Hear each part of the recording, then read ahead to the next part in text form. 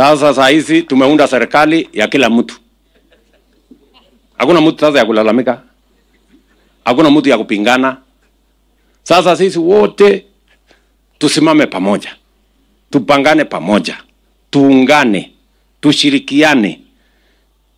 Ile sasa kazi iko ni vile tutashirikiana tutatue changamoto za taifa letu la Kenya tukiwa pamoja. Ile kazi iko sasa ni kupanga maendeleo ya taifa letu la Kenya tukiwa pamoja. That is the president who was speaking in Narok yesterday. And Geoffrey Ruku, what is the understanding of the people you represent and what he just said that now tuko kwa serikali, kila mtu yuko kwa serikali? What does that mean in your area? It means that Kenya Kwanza lost some grounds.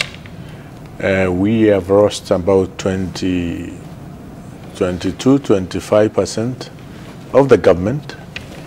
And when Kenya Kwanza administrations were forming the government, I had no intention of sharing the government with anyone.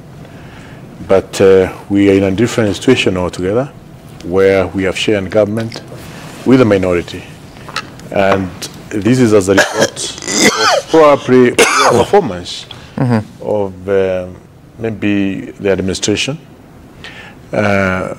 poor communication of the administration, many executive, many ministries not able to communicate properly on what President has been able to achieve with clarity. But moving forward, we are going to be united with my brothers from minority in championing the interests of Kenyans and ensuring that we oversight the executive or the government to be more proactive, to be more innovative in solving the problem which Kenyans are facing, and especially the young people of this nation. So the government has a huge responsibility to be more responsive, to be more innovative, and to communicate clearly and with precision as far as its programs and projects are concerned, and more importantly, taking this economy into the right trajectory to try to see whether the economy can be able to accommodate the young people who are graduating from different institutions of learning and getting jobs. Job creation, one of the biggest problem, and which the previous cabinet was not able to handle it properly. So I think what the President is saying is that at the moment we have an inclusive government, and he's calling it a broad-based government. So with this kind of government, I hope there will be some political stability moving forward. Political stability is extremely key, very important in achieving the program which the government has laid down. And we'll be seeing Raila Odinga playing a very key role in the moving this country forward. And at the same time... What role will that be for Raila Odinga? He has very loyal members, deputy party leaders who have become ministers. Joe is a deputy party leader. Former? Former party leader. And also Oparanya is a former deputy party leader. So these are very serious. What difference? These are very serious. The people who showed up at the vetting, what those specific names you mentioned? I didn't see Raila Odinga. Yes. But what role will he play in this government, in your opinion? Last week I saw the PS Treasury, Kipto, visiting Capitol Hill to brief or to have a discussion with Raila Odinga. I also saw a deputy ambassador visiting Raila Odinga, Capitol Hill, probably to discuss the issues of diplomacy. We'll be seeing quite a number of senior government officials visiting Raila Odinga to brief him on the happening of the government. That means he has a very central role in this government. To do what? To be briefed? You never know. In the process of being briefed, you don't know his contribution. You don't know his contribution, his discussions, his wealth of experience in terms of guiding these senior government officials? You don't know. So, okay, I'll come back for clarity, but let me first of all hear from Senator Kajwang. What will Raila Odinga be doing in government? But also, does that statement by the president that now everyone is in government, does it hold if you're to look at the nominees that the country has now? Raila Odinga is not in government. Raila Odinga's focus is to be the chair of the Africa Union Commission. He has put in his papers. He's going on the next leg of campaigns. And by February next year, the verdict will be out. And I personally wish him well, and I believe all Kenyans would wish him well because of his commitment and sacrifices and experiences. He's fit for that position. When he becomes the chair of the Africa Union Commission, he'll be playing on a different political terrain. He will no longer be talking about local politics, but continental and even global politics, because the Africa Union Commission is now a member of G20. So his correspondence will be Kamala Harris or Donald Trump or Keir Starmer. He'll be in a completely different space. The gentlemen who we were with in ODM last week, our deputy party leaders, the chair of ODM, and the leader of the minority party, if they are successfully vetted and approved by the House, they shall take an oath. Part of that oath binds them to be faithful and loyal counselors to the president, not to Raila Odinga, not to ODM. They'll be counselors tied to the president. They will not be taking orders from anybody outside the presidency. That is an oath that all cabinet secretaries take, and you know what you're signing up for. That the minute you agree to become a cabinet secretary, your orders, your directions, your guidance comes from the president. And so we are not talking about ODM. There'll be no reporting back structure to ODM, to the rank and file. When the president says that everybody is in government, I don't think that is accurate. Government is supposed to be for the people, by the people, and of the people. What we are seeing is a government of elites. The Gen Zs were out on the streets. They were completely dissatisfied with the cabinet that was there previously. Half of it has come back. Another half, has been brought from perhaps political players, some people who have been sitting in the political benches. Is that a government of the people? Is that a government for the people? And is that a government by the people? That should be the benchmark with which we measure whether this government is truly a government of everybody, like the president was saying. I feel that the political elite has not come to the realization that the cheese has moved. You remember the book, Who Moved My Cheese? We are still playing the same old politics of musical chairs, of having communities and tribes ganging up against each other. And yet it's so clear that there is a new generation that forms the greater percentage of Kenya's population that is thinking differently. The way we played politics in the 90s, the way we played politics in the 2000s, might not be the same dispensation that we have. A lot of things have changed. We have educated our children, given them the best education, exposed them to the effects and forces of globalization, and they're able to see what works in other countries. And they ask themselves why it does not work in this country. We are in an era where, even if you look at the American elections, artificial intelligence has become center, and it can be used for good or bad, for spreading information or for spreading misinformation. We have an event on 8th of August, this week, where we are hearing in the social media spaces that we are going to have the mother of all protests on Nane Nane. And you cannot underestimate it, because if you're using the virality of social media and also artificial intelligence, a lot of young people can be moved, and they can willingly and voluntarily go out on the streets without being sponsored by anybody. So I think we are still playing the old politics, and yet the country has moved. It will take some miracle for the president to regain the confidence of the public. Right now, he's getting confidence because it appears like the minority side is willing to help him get out of the rut. And we are not doing this, for the love of, it's not for the love of an individual. It is for the love of a nation. When Raila Odinga, sat us down and explained that there was need for us to listen and come in and help the government, it was not to help William Ruto, it was to help Kenya. It is about Kenya. unfortunately, the president sometimes thinks it's about him.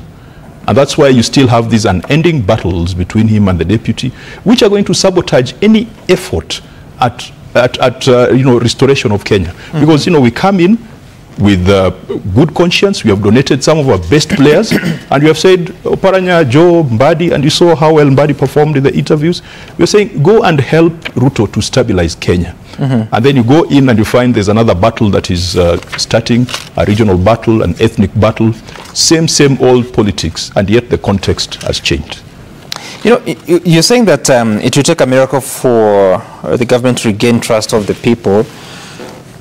How does that work? Even if you've donated part of your best brains to the government, how does that work in the circumstance that you are in, the challenges that you just enumerated, a lot of laws being rendered unconstitutional, Finance Bill 2024 not available, Finance Act 2023 now in a challenge? It's going to be tough even for our best players to perform. And one of the most strategic dockets is the National Treasury. Of course, this country, in terms of financial planning and economic planning, we've got the overarching Vision 2030, and we've got the medium-term expenditure frameworks, which are 5-year frameworks. We are on MTEF 4, which was launched by President Ruto, I think, last year or this year. Cabinet Secretary Mbadi's hands are tied, because there's already a planning framework that has already been approved. There's already the Kenya Kwanza approach to economic transformation. You've got David Ndii and some guys sitting somewhere in some shadowy office influencing economic policy and influencing economic plans.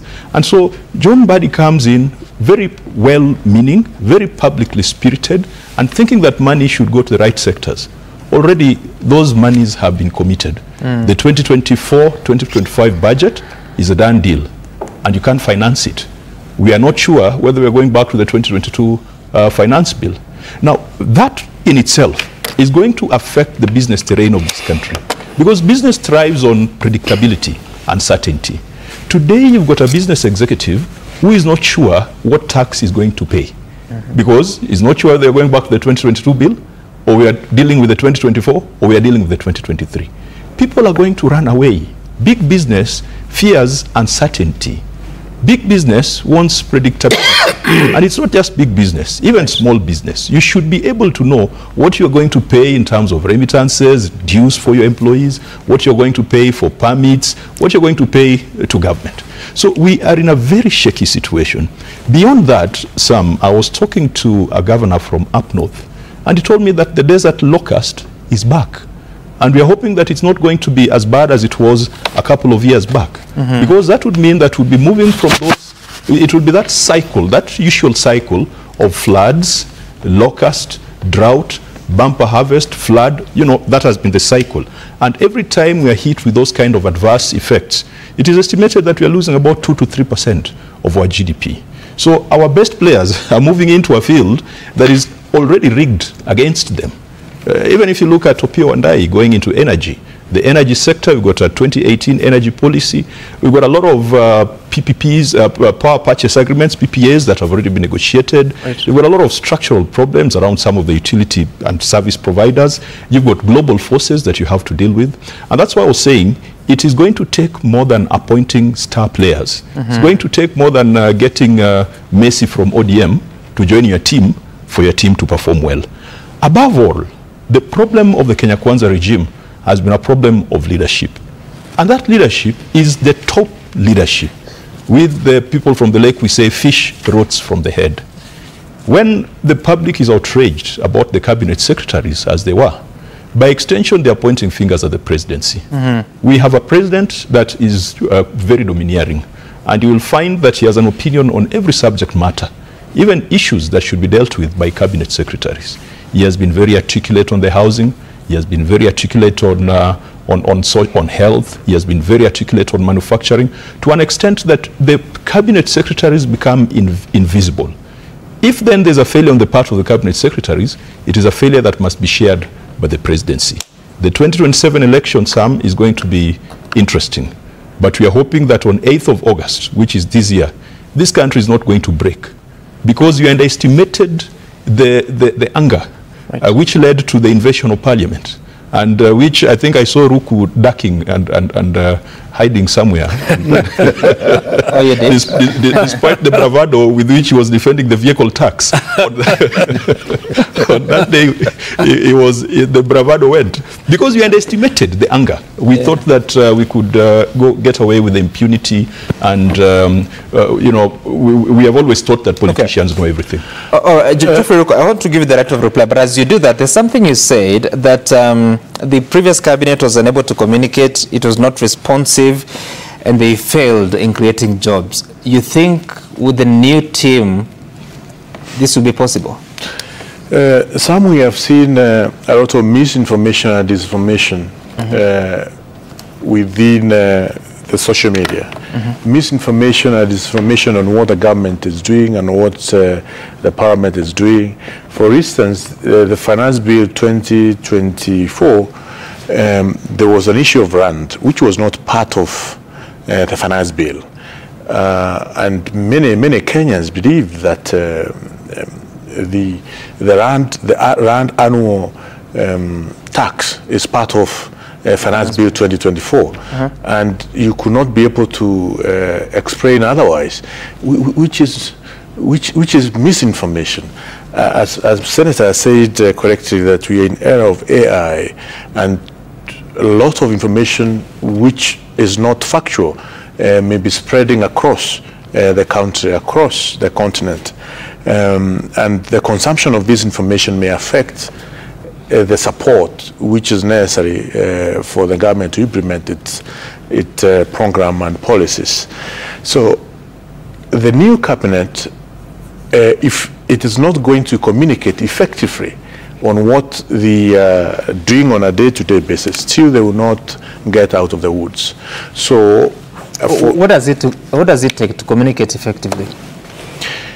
For instance, when Badi was being interviewed or threatened, he said at Treasury there is a media room which has never been used, which many Kenyans don't know whether we have such a platform within Treasury. So, and I know every ministry has a communication department.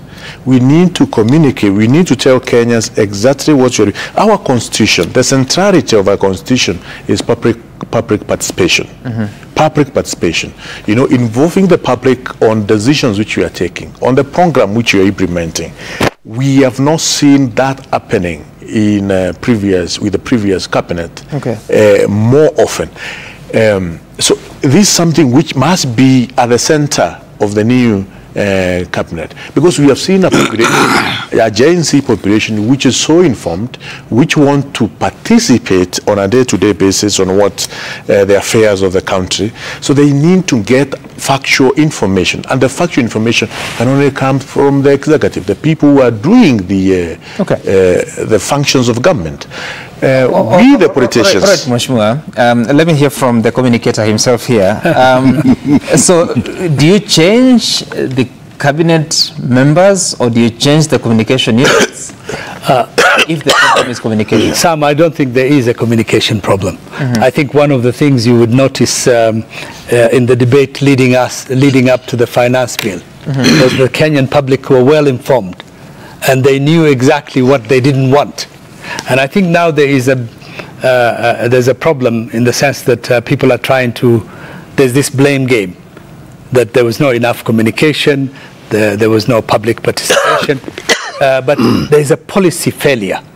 The problem of Kenya today is that our policy, the government policies have failed, because there isn't a very serious engagement on policy other than what has come from outside. And the current policy, many people believe, is led by the IMF, by foreign economic forces. Kenya is being dictated. They have been told, this is what you need to do to get IMF support.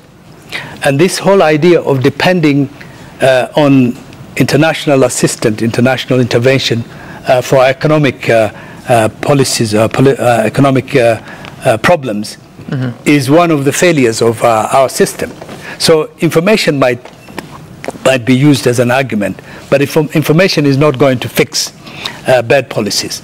And we need a new approach to how we deal with our economics, because our economy is based on borrowing, indebtedness.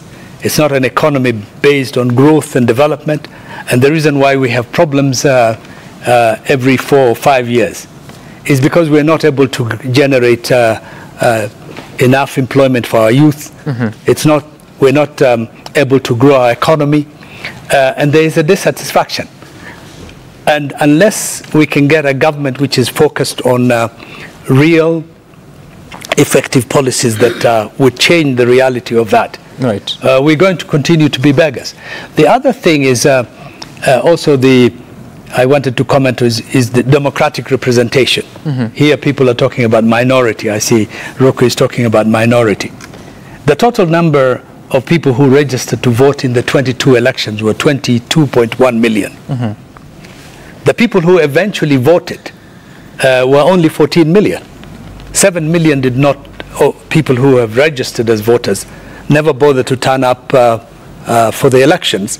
And there's another 4 or 5 million people who didn't even register for elections. Right. So although we have a democratic system, democracy is not just about elections.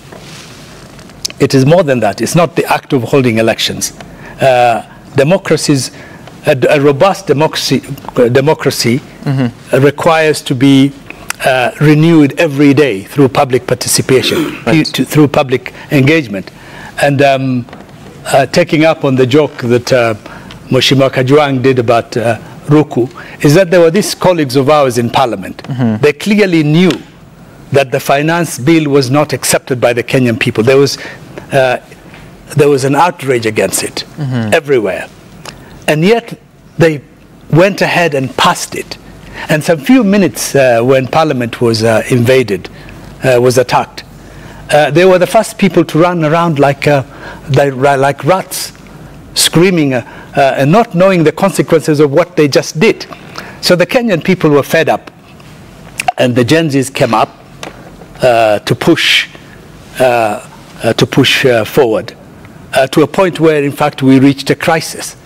And I think the only way we can come out of that crisis is changing our policies, our political policies, our economic policies, because at the moment what the president has done is to do a political somersault, to be able to fix, to do a quick fix, to keep this ship from sinking.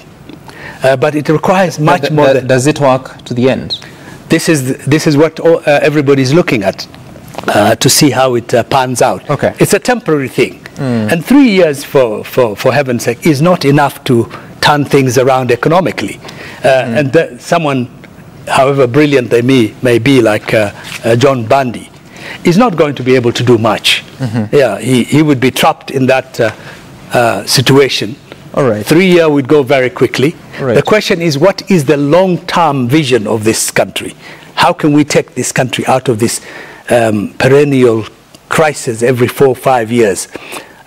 We need to fix our economy, and unless we can fix our economy and have a robust democratic system, we would continue to have these cycles every 4 or 5 years. Okay.